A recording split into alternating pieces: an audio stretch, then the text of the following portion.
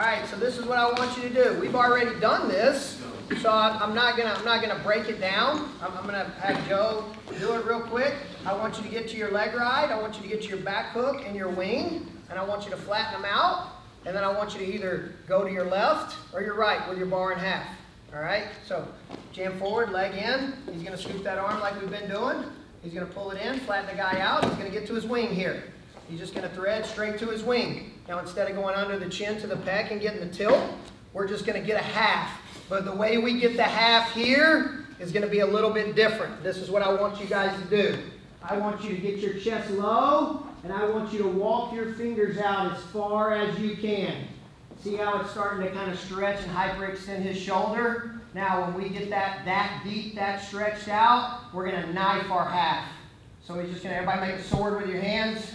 That's how we're gonna run our half. My wrist is like 20 times stronger, do this direction, than palm down.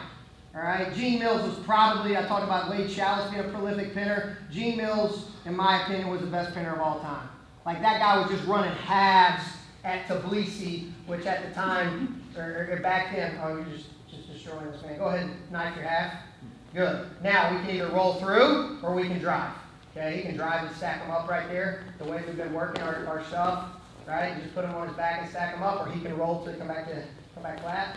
He can roll to the half side and stack them up that way. He can roll, pull them through, punch the mat, straddle, good flow, scoop that bottom leg, stack them up.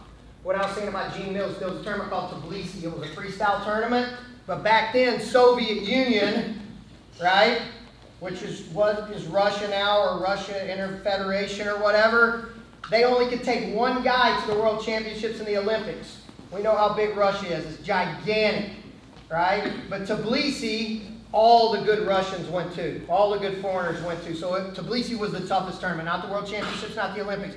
Gene Mills, New York guy, was wrestling at Syracuse at the time, was just pinning people with a half.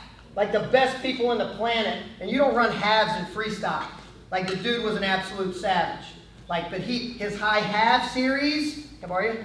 His high half series, I don't want to get off on a tangent here, but when he got the head down and knifed the half, he'll be running his chest up way high, right here. Notice how the elbows behind the ear, everybody put your elbows behind your ears as far as you can. Really make it sting a little bit.